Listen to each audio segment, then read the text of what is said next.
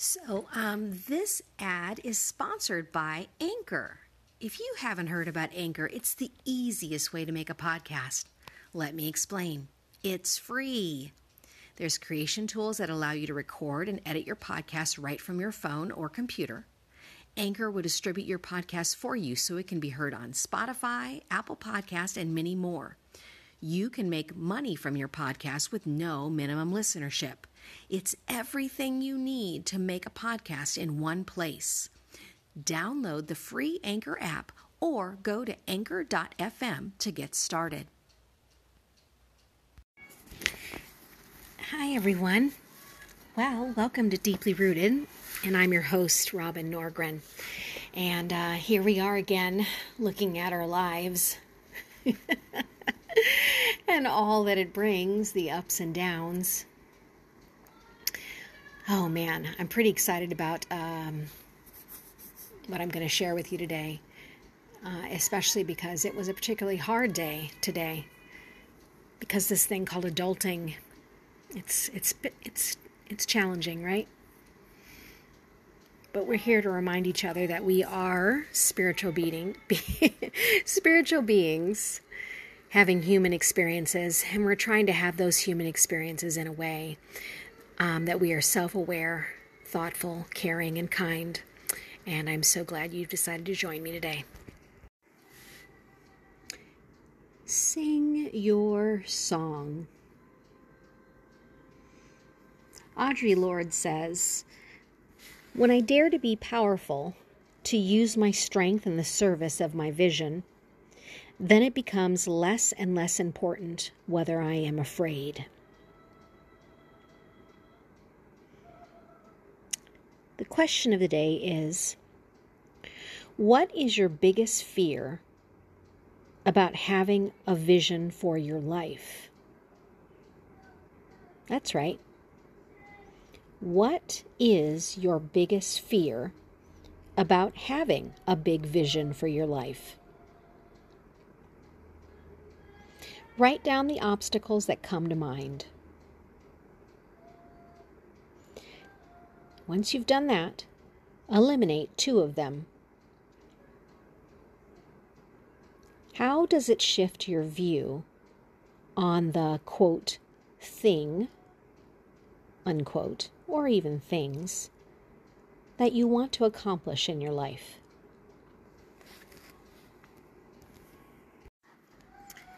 All right, we're back with another segment of Diary of a Montessori Teacher and a Creative Entrepreneur. I'm spending this year documenting what it takes in the course of a year to hold a job, have a family, and also chase that dream of running your own business. I've been doing it now close to 15 years. And I thought it was about time to really slow down and share a bit about what my life looks like day to day.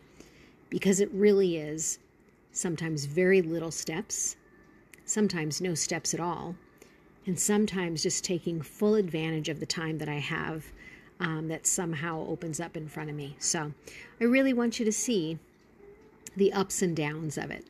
So that if you are like me and you have this idea, I guess more than anything, the key is to have patience. All right, we're up to January 8th of this year. We finished antiquing the maps and they were super fun in the Montessori classroom outside. I need to make sure and take pictures today because many of them want to take them home. I tried 2 stores to find soil, and it was a bust. The Dollar Tree by my work is not the flagship store it used to be. I remember I used to drive to that store specifically because of its large, diverse selection. Now it just has bare shelves. Time to pivot. I decided to bring in about 50 rocks that are larger sized and are dispersed around my front yard. I picked up some sea glass last week at another Dollar Tree, hoping to tie it in with the maps idea of looking for treasure. My plan is to distribute the rocks on the playground, have 2 wooden mining bowls have 2 bracelets that allow for us to keep track of which children are where, and pics of the sea glass at the observation table, just to give them an idea of what the treasure looks like and where it can be found. Have them find 10 pieces only, bring them back, and document their findings using watercolor paint.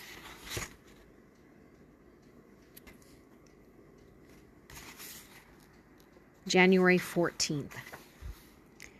Our treasure hunt was short-lived because toddlers actually came to the playground area at 10 o'clock instead of their designated time of 10:30.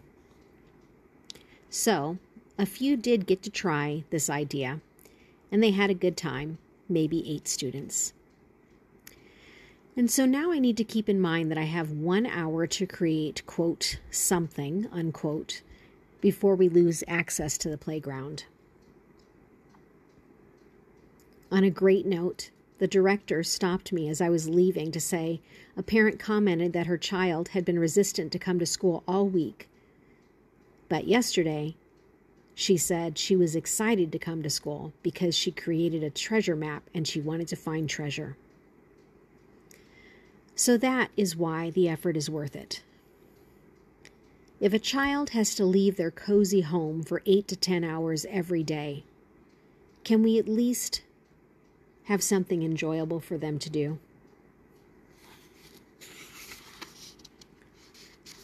January 15th. The week ended nicely with conversations in the classroom about robots.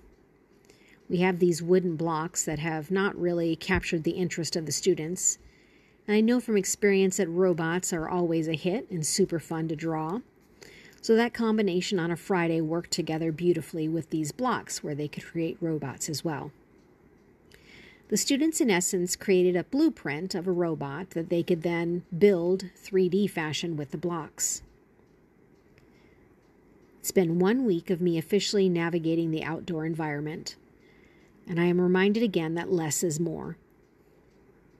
Sometimes I think we adults are so fearful that the students will be bored that we must fill the shelves of the classroom with things to do.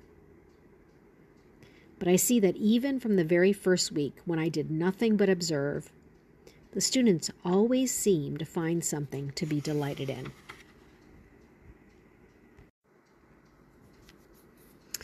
All right, today's writing prompt is write about leaving. So you can take this prompt and make it a time where you just kind of sit and maybe conjure up some ideas around that statement, segment, fragment. You can use this as a writing prompt. You could take it into your meditation time and prayer time and see what comes up for you about this idea of leaving. Here are the words I wrote down for the words write about leaving. Leaving work.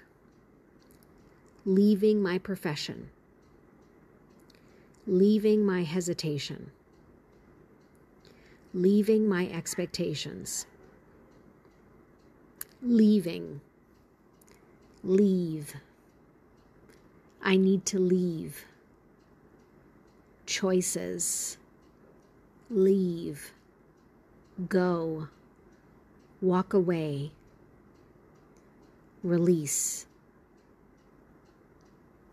How did I get here? I need to leave. But what if I stayed? Staying is the more difficult choice.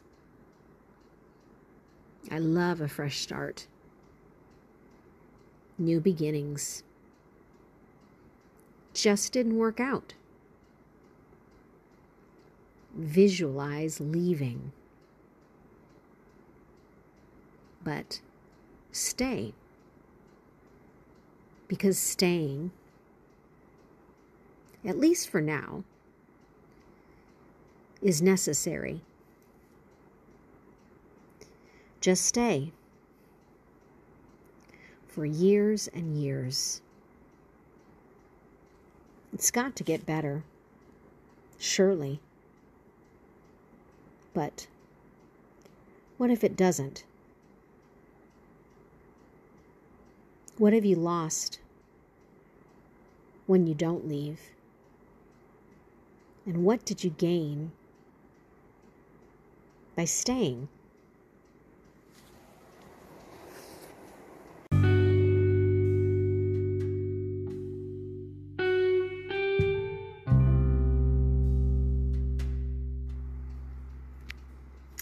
Well, thank you so much for stopping by. And as you know, for many of you who've been here with me from the beginning, I just had my 2-year anniversary on the podcast. Started actually December 12th of 2019, which is pretty incredible. Over 100 episodes later, and here we still are. It has grown and evolved into something that I'm really pretty proud of, something that I feel like is super unique out here in podcast land, in that I truly do try to find things that help us to continuously live our lives as spiritual beings without it simply being through a church lens. And I really, truly hope that it has encouraged you. For those of you who'd like to support the work that I do, you can sponsor me on my podcast over at Spotify. You can also check out my work on my website at www.robinnorgren.com, where I have creativity books and sewing kits and art journaling kits, and even some limited edition rabbit stuffed animals, because I am a rabbit fan and a rabbit mama. But all in all, I truly do appreciate you just being along with me. And I hope that you feel inspired to share what it is that I'm doing here, and inspired to share your own work as well.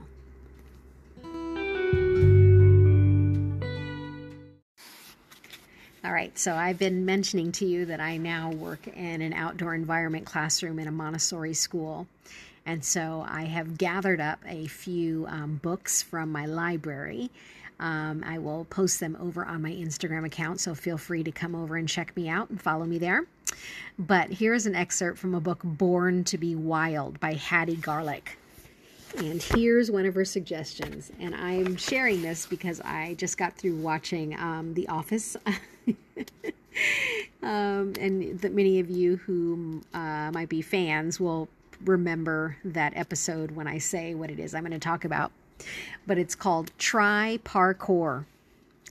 Is it a bird? Is it a plane? No, it's us pounding around and scraping our shins again.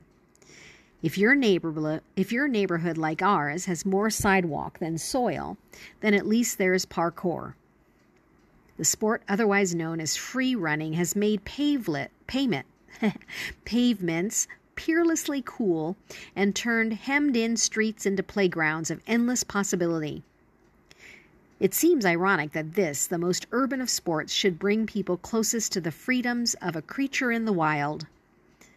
Vaulting off the city architecture, you're as free as a bird, leaping like a leopard, swooping like a seagull, dodging like a deer, or, in our case, possibly more like a dachshund. Parkour, it turns out, is actually quite tricky. Practicing in our local playground, we often come home covered in grazes more than in glory.